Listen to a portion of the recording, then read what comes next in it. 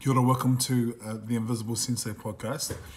So I thought all the kids are doing this newfangled Instagram thing, so I thought I would give it more of a try by doing a live anyway.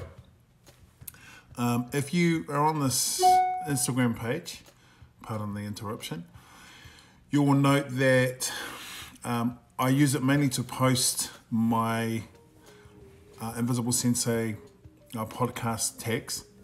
And a couple of days ago, I tried something a little bit different, which I'm going to kind of proceed with. I'm going to be doing a series of 10, in Māori, I guess you call them whakatauaki, but what it basically is when I do the podcast, every now and then, for some reason, I seem to have a drop of sanity and have these sayings, which I'm kind of proud of. So I see that it's a thing on the internet that and particularly in the martial arts community, and just in general, where we post our favourite sayings. So I thought what I would do is I'm going to back myself a little bit, and I'm going to post 10 of my own, what would you call them? 10 of my own sayings, 10 of my own little drops of knowledge. And the one that I posted the other day was, karate is not about combat. And I want to change that and say martial arts is not about combat. It's about understanding the self. The more we know about who we are, the less we need to seek the truth of ourselves from those who pretend to know. And I've gotten some interesting feedback about putting that up there, which is always cool, and it always flatters me that people even watch or look at anything that I put out there. But that was not a post that was designed for a particular person. Rather, it was about, I guess, my own journey in terms of martial arts. For a lot of my life, I spent looking for, I guess, sort of a bit of a father figure, and I was looking for people to give me the truth of my life and the truth of my existence and who I am and what manhood is and what it isn't. And as is always the case in those sort of situations, if you look, you'll find, and unfortunately a lot of the people that I found were not people that I probably should have looked up to as role models. So for me with martial arts, I'm getting away from this whole thing about combat, because to be totally honest, I've worked in positions and worked in jobs where I've been in quite dangerous physical situations. And now I live in a lovely suburb in Wellington, New Zealand.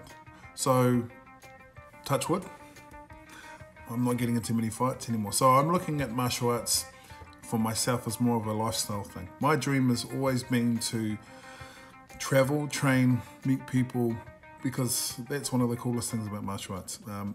You get on a mat with someone and you sweat and you grapple, or you get kicked, a punch, or push-ups, or whatever it is. You kind of go away and you have, in some cases, bonds that last forever. So when I talk about karate, it's not about combat. I'm not saying that it's not about, or martial arts is not about combat. Of course, there's a combative aspect to it. That's what draws us to it. It's about understanding the self.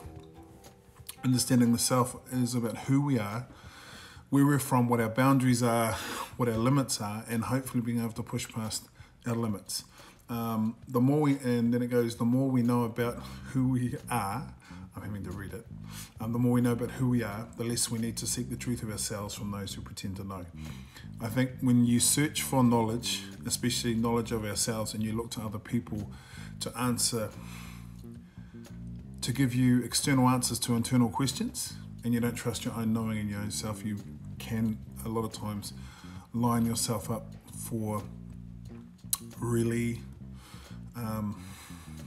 shitty knowledge.